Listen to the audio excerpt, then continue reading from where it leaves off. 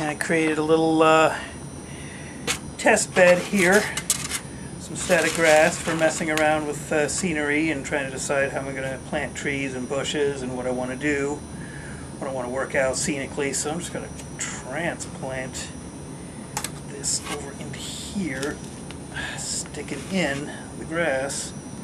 Looks nice. And do the same for this tree here. Stick it in the lawn, and that's kind of sticking up a little bit there. Big bushy low-hanging tree and this nice scene of grass, but I'm just going to keep them there for now and let things dry. So let me find a spot where I can put this. Alright, now I'm going to take a shot at making a spruce or pine tree, whatever you want to call it. Got this little skewer here. I'm going to try for something a little bit bigger than I was doing the other day.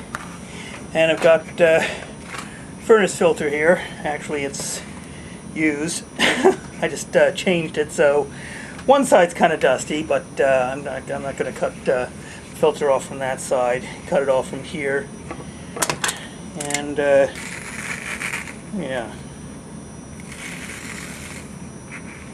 Let me just cut this out here. Nice wavy stuff. Alright, cut some off. Oops, I'll get some of that regular leaves on there. And yeah, I probably should airbrush this too. I think they make brown furnace filter material, but this is experiment night, so we'll see how this works. And I've got my dowel here. I'm just going to give it a quick touch of acrylic.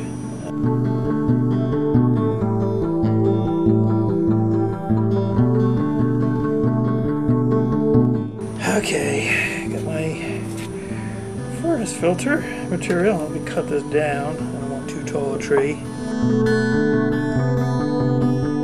Alright, I'm just going to start this in half, just putting on layers kind of haphazardly. I'll be trimming this down. I think this is how that's supposed to work.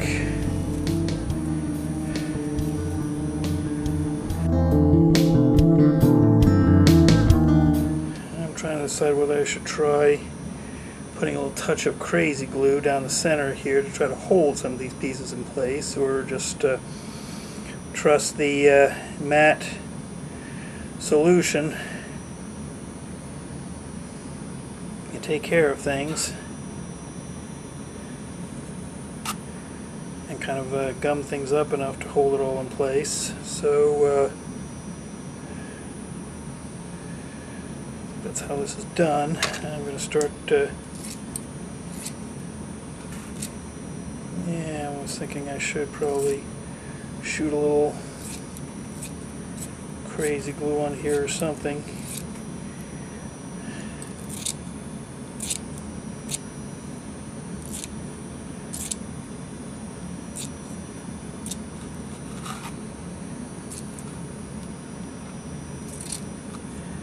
I should do that.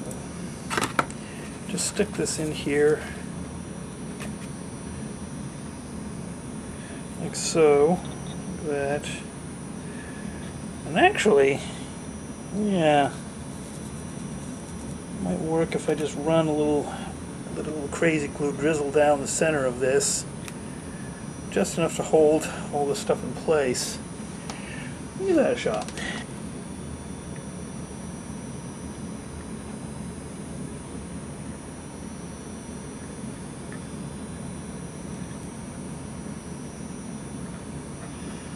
To help it just kind of run down. down the center here just to hold this in place. Keep it from sliding up and down and moving all around.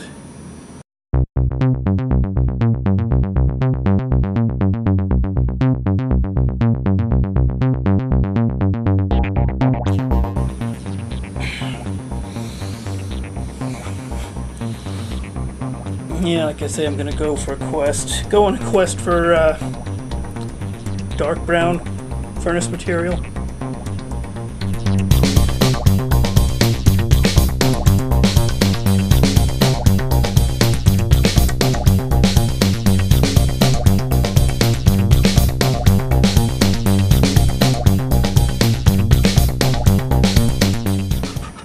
There. I will shoot it with some of that matte finish, and then try zapping it with my static grass applicator. Put some pine needles on it, and let's just see how this thing turns out. Sometimes I just want to do over. I wasn't thinking. All right, I have to turn on my camcorder on. All right, so giving this a shot with the matte medium. Hopefully not overdoing it too much. Let me shake some of the excess off here. There. I just want just enough to get it to stick on there. So let me flip this over. So I've got a dry surface. I want to try to salvage my grass afterwards, so at least some of it. Now the theory is, we stick this on here and just twist it as I apply the grass.